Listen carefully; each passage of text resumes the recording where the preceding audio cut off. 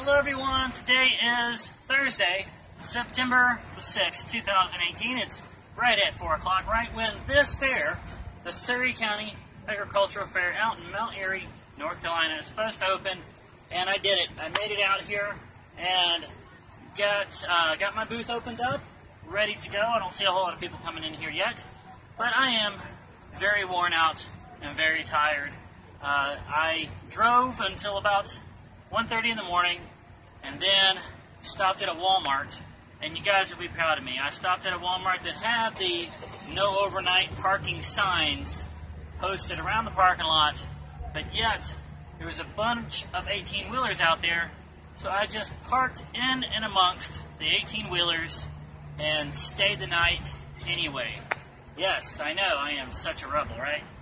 But being as I kept expecting to get that knock on the door for somebody asking me to leave, I did not sleep very well. I got a total of maybe 4 hours of sleep.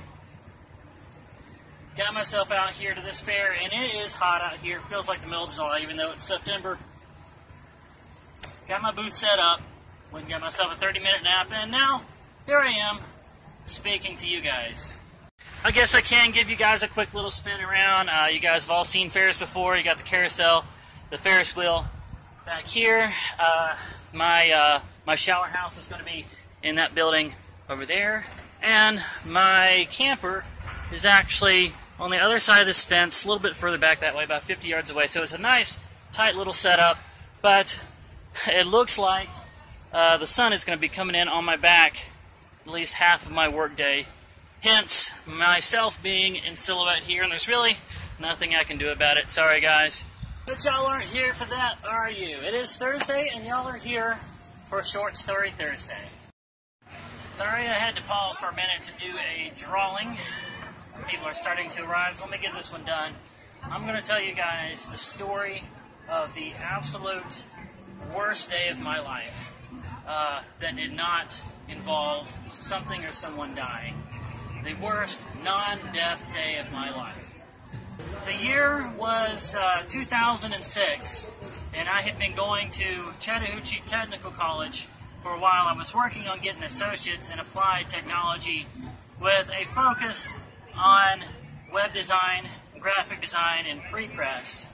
And I have been doing it. I felt pretty smart getting the lottery players to pay for it the entire way.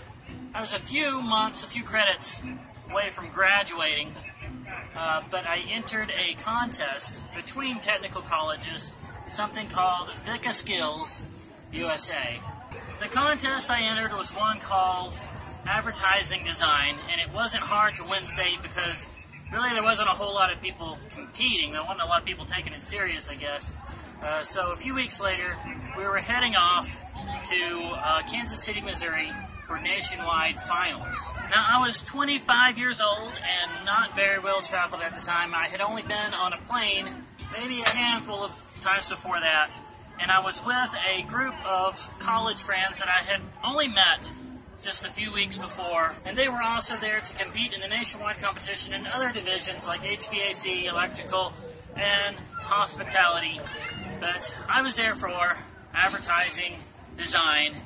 And even though this was a competition between technical schools, most of these colleges that we were competing with were not even four-year colleges.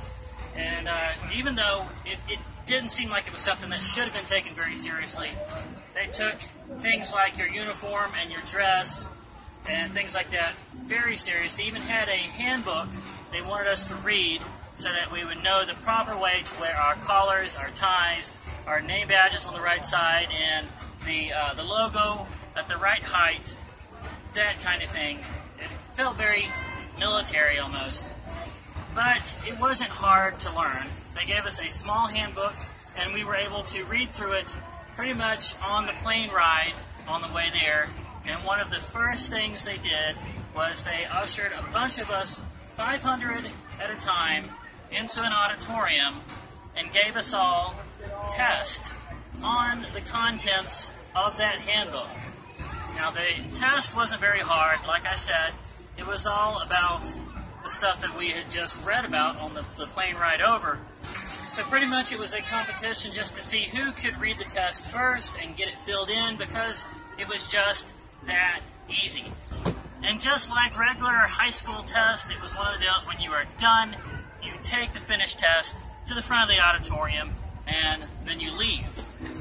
So this doesn't sound like a terrible premise, right? This doesn't sound like a terrible day either, does it? I'm in a nationwide competition. I'm in Kansas City, Missouri with friends, and I'm about to go compete in advertising design using Illustrator and Quark Express and Photoshop. Well, what happened next crushed me terribly. What happened next was, out of those 500 people, when I was finally done with the test, I looked around and I counted maybe 10. Now you could say, well, of course these guys are fast at reading. These are college students. Yes, these are college students, and the colleges are college accredited. They're two-year colleges, but they are colleges, and these are college students. Yes, I will agree with that. But these guys were my competition. When I was going to leave that college and go try to find a job as a graphic designer, these were the guys I was going to be up against for a job. And just looking at that, and I can do the math this quick, that put me in the bottom 0.05% in speed of reading.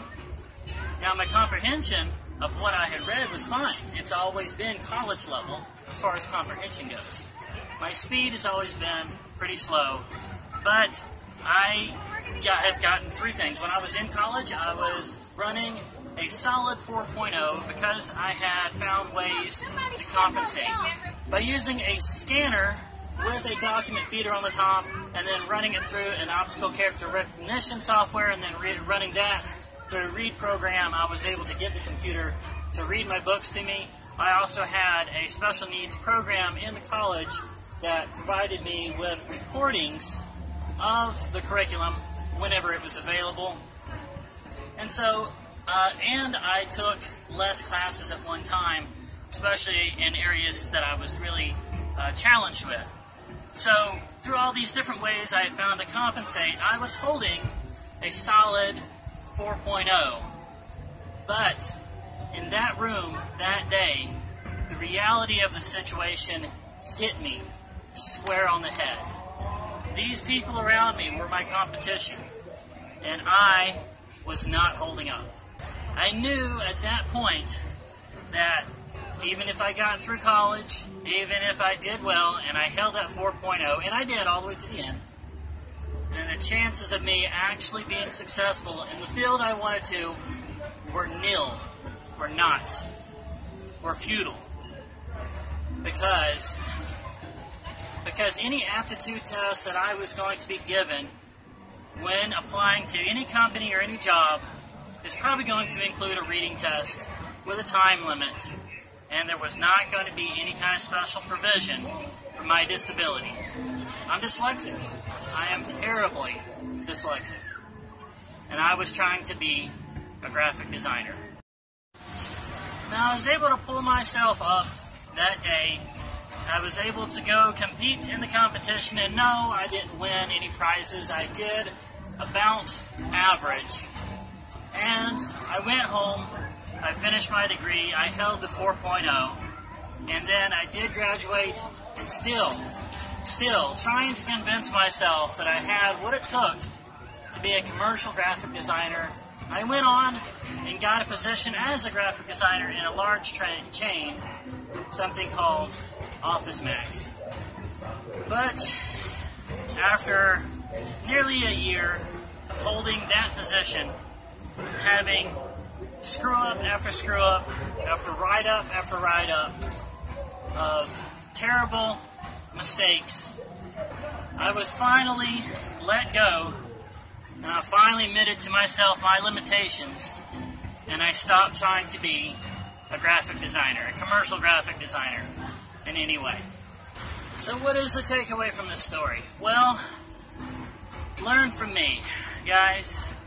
when you have a disability, a learning disability that is going to severely hamper whatever field it is that you are trying to get into, instead of struggling tooth and nail to try to still make it in that field, be honest with yourself about your own limitations, and don't try to do something futilely that if you're completely honest with yourself, you know you're not able to do. A blind person's never going to be a bus driver, guys.